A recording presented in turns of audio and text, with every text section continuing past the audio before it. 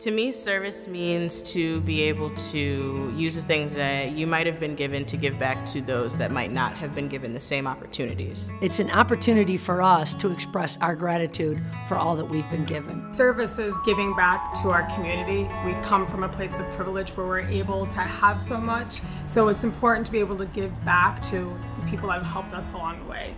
I would describe myself as belonging to a lot of communities. The community of being an African-American woman, the athletic community. Obviously my family. Back home in Chicago, there's a big Japanese community.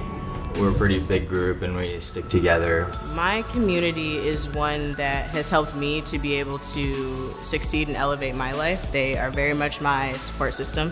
I want to know what they're going through, what's going on in their lives, and how I can help support them and build stronger relationships with them and the people they care about too. I think there's a lot of ways that you can serve that are beneficial to both the big and small schemes of things in your community. Service in my community may be donating food, helping out with toy drives, helping the neighbors shovel the snow because, you know, they're elderly or something, and just giving back or being a positive influence on somebody. We always have viewed it as just giving back and thinking about outside of yourself. My mom ran a nonprofit for a long time for homeless veterans, and so I'm really actually passionate about helping homeless people and people less fortunate.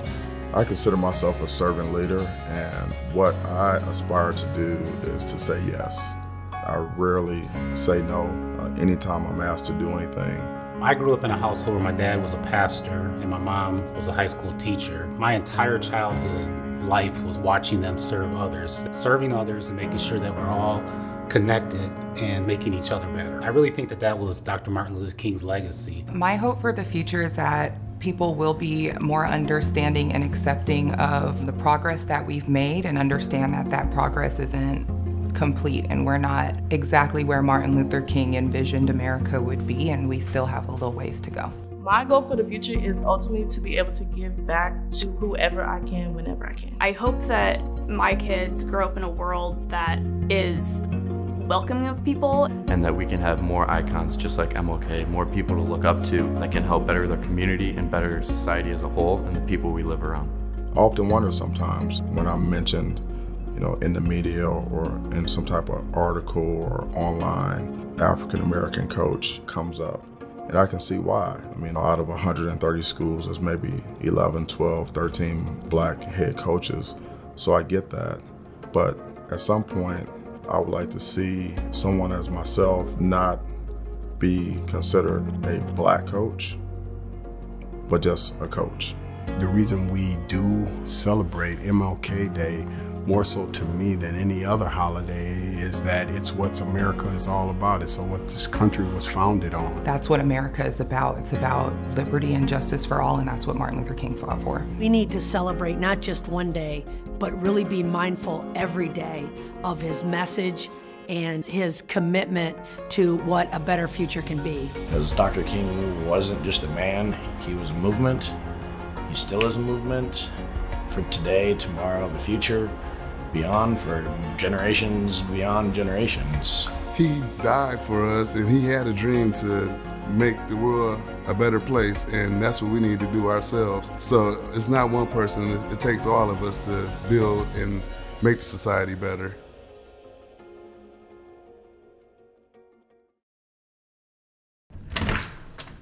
Hey, I'm Mitchell Lewandowski. Welcome to our apartment.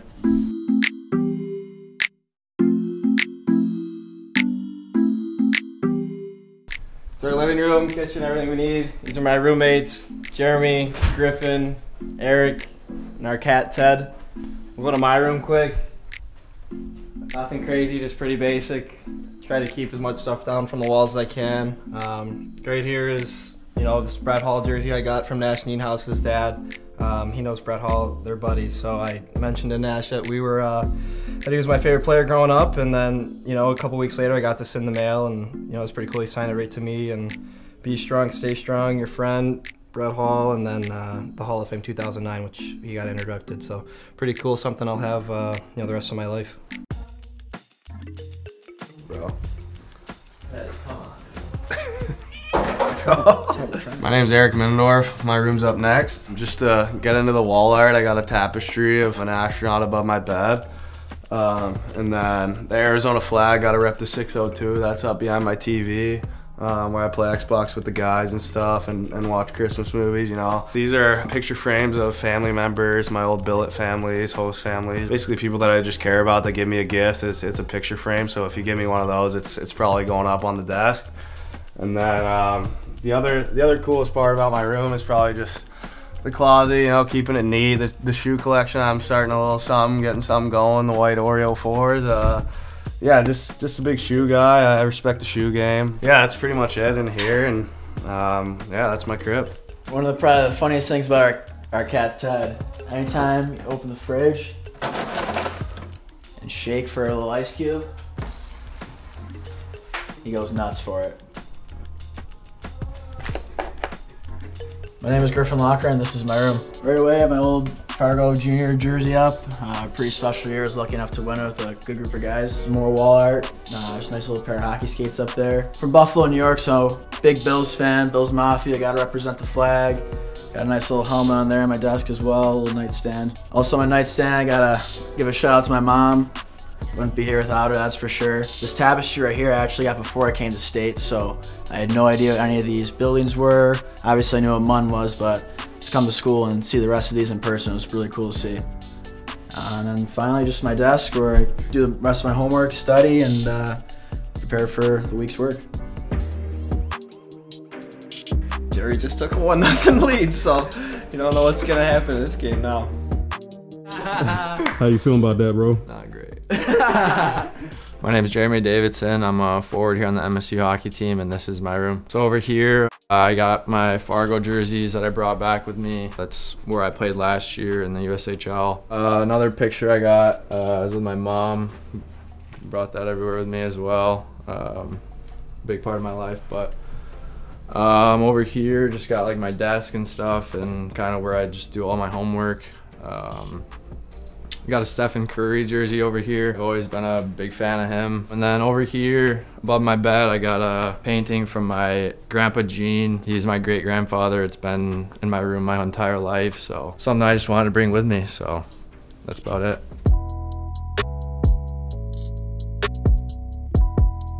So originally when we moved in, we kind of wanted to have a pet of some sort in the house just to, you know, make it a little more fun around here. And we thought seahorses would be pretty cool because I don't know anyone that owns seahorses, so I thought that was pretty cool. They ended up falling through, and then went to the Constellation Cat Cafe, saw Ted, and that was it. We fell in love, so now we're 4 cat dads. Thanks for stopping by and checking out our apartment, but you guys gotta get out of here. It's Ted time.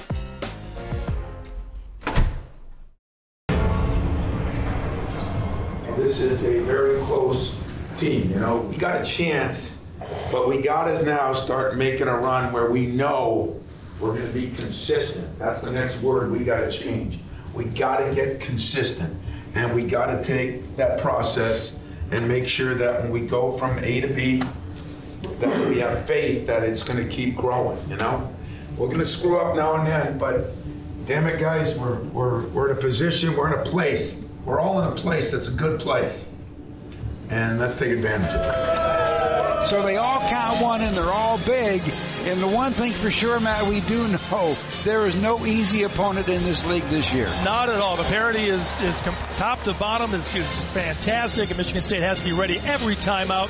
This Minnesota team can be very dangerous because they have capable scorers that can put up big numbers. We saw that last time we played them. We didn't win by much, and there's some of the numbers point that Minnesota could be very well upset-minded tonight.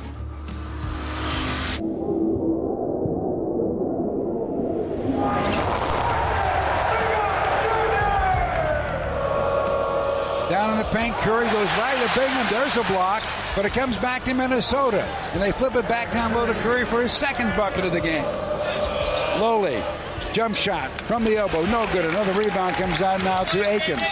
Down court it comes to Christie. Here comes a long one. He got it. Wow. 14-10. Seems like a huge lead in this game.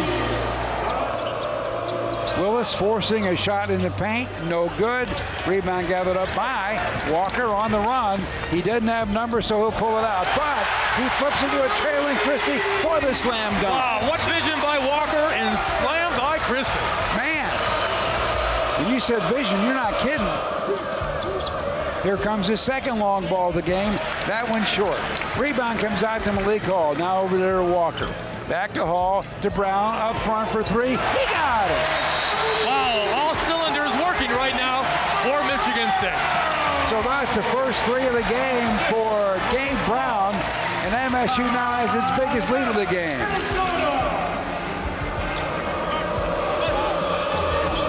Minnesota being methodical now goes over to Curry. Jump shot from the side is good. Curry really just relying on that pick and pop shot right now, not getting anything else down low. Now to Chrissy, wide open for a three. He got it. Battle flips it in. Now to Lowy. Over it goes now to Willis for a three. Oh my goodness. And they're going to count it. We've hit the halfway point here this evening, and it's Michigan State 34, Minnesota 31. This is exactly what Minnesota wanted. They want to get us into a slow-paced slugfest. A jumper from the free throw line, and we got a one-point game, 34-33. At the elbow, doesn't shoot. Fires a pass over to Akins, back to Walker. Here comes a three. Oh, Tyson Walker! Minnesota's calling timeout.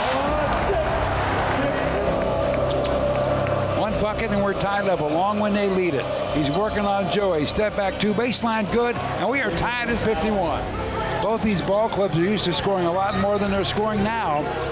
At the elbow, now to Hall. Here comes a three. He got it! Well, if you're going to get your first points, why not do it that way? Why not with 8 minutes to go in the game? It'd be great if Malik Hall can heat up. With the ball, Brown at 61-57 to Michigan State. With the ball, Hall working on Curry. Can't do much with him, but finally he'll fire anyway. Wow! He spun so many times, I'm surprised he's not dizzy. Stevens down the lane, forces the shot over the top of Brown, is good. That was a tough shot, and now it's a one-point game. Boy, a bucket here would be nice. That'd be huge. Coming off a pick, Christie! From the elbow, two more. 2-point game, 33.3 seconds left. Gophers have it, Spartans lead by a deuce. Now goes over to Stevens, takes Christie down the lane. His shot is blocked by Hall, but they called a foul. He's 2 out of 3 from the stripe. Shot is away, and it is good. Now it's a one-point game with one more free throw coming. Here comes the shot. It's away, and we are tied at 69. Well, MSU can play for the final shot. See what Michigan State comes up with.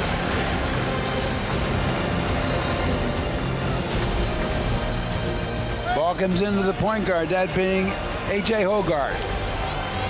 They're going to run it down to 10 seconds, Matt, before they go for it. Here we go, 10 seconds. Hogarth gives it over now to Christie. 5 seconds, 3 seconds. Hogarth down the lane, a bullet pass to Hauser up, and it's in! It's in! Joey Hauser made the winner! Wow, what a pass by A.J. Hogarth, and Hauser with the presence of mind to catch and finish. What a way to run your winning streak to 9 straight and stay in first place in the Big Ten. Hey, my baby Wop gives it down. Game time. Game time.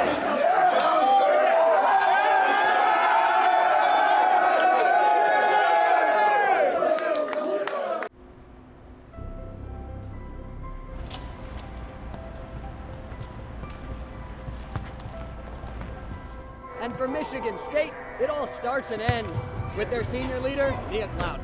Clouden, who has been named to countless amount of preseason awards from all Big Ten first team to the Wooden Award watch list. Nia Clouden is a silent assassin. Here's Clouden, driving right, crossing over, at the free throw line, pump fake, the jumper, it's up, bang! Ruthless, 50 points! Nia Clouden, the greatest scoring performance in program history. A 50-point performance from Nia Clouden. She affects every part of the stat sheet. I mean, I think the kid can score, but I also think, she's leading us in assists too. She gets to the free throw line the most. She has probably the most steals on our team. She's been a really good defensive rebounding guard for us, so she rebounds the ball. I feel like she just hits the stat sheet, and really great players do. I mean, you look back at some of the top draft picks here, kids that have worn this uniform, I mean, they're not just a scorer or not just a defender. I mean, they're able to do a little bit of everything, and I think that kind of shows and helps her be the best she can be.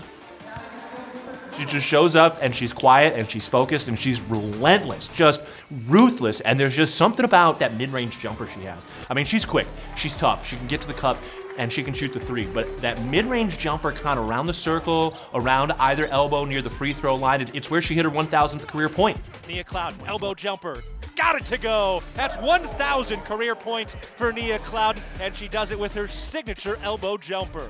It's so clean, it's so pure, and it just feels so mean sometimes. You're in transition, she gets to that spot and she just drills it, and it goes through, it doesn't bounce around the rim, it hits nothing but the little back of that nylon in the net, and it goes right through it. It feels like it's just an ice dagger going through the opponent's chest sometimes when she hits it in those big spots. And then she'll do it 3 out of 6 possessions, she'll just rattle it off. Her approach is very silent, and I think that has an incredible weight when it comes to her influence on the people around her, or her ability to motivate and bring people together. She's smart.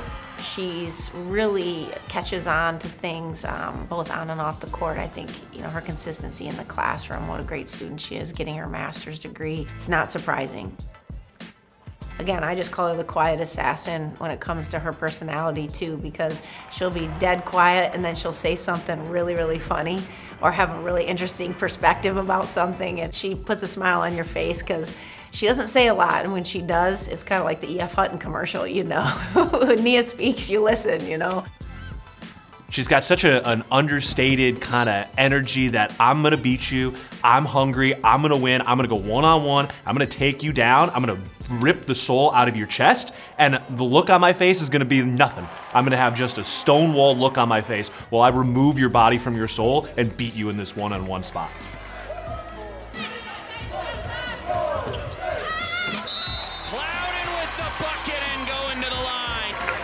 She's just so crafty. I mean, right here, what do? The jab step, she's so quick with the ball. And there are not a lot of players who can stop that quickly and elevate like that in the mid-range. And you have to be there to contest, but contesting without fouling on a jump shot, especially when that shooter's Nia Clouden. Ice cold Nia Clouden. She ties the game. With Nia, I think the one thing about her, she started a certain kind of way. She came here, she was really good off the bounce, going downhill. She could get to the rim. She had a nice pull-up jumper, which a lot of girls don't have, and now she's really built that 3-ball. So being a 3-level scorer, I think, is something that is enticing, not only in why she's been successful at Michigan State, but also I think what's gonna help her in the future in the WNBA.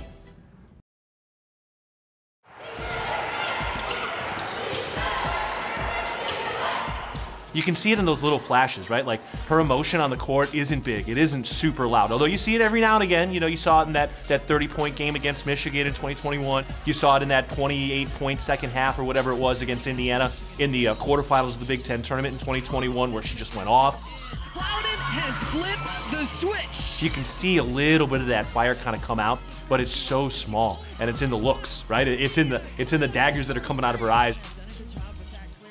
I think her confidence and assertiveness comes from the hard work and preparation that she has put in. She knows that she can be confident and aggressive and assertive on the court because she knows what she brings to the table, and she knows her worth in terms of basketball and as a leader and as a teammate.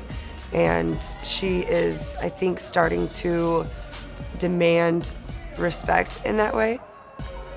She doesn't have to say a lot, she just gets the job done. And I think there's a lot to be said for kids today now that can stay that consistent and perform at such a high level. We're early in the Big Ten season, and as soon as we get into this gnarly Big Ten schedule that's coming, because the Big Ten is as good as it's ever been, you know, she's gonna have the opportunity to put together some of those really big-time signature moments, and I can't wait. You know, you look at seniors and you look at the way they kind of finish their career, it's so often that all of a sudden you start to see that clock starting to wind out and you get that extra sense of urgency, and I can't wait to see what that environment does for a player like Nia Clouden, and I think Spartan Nation's gonna have a lot of fun watching that unfold.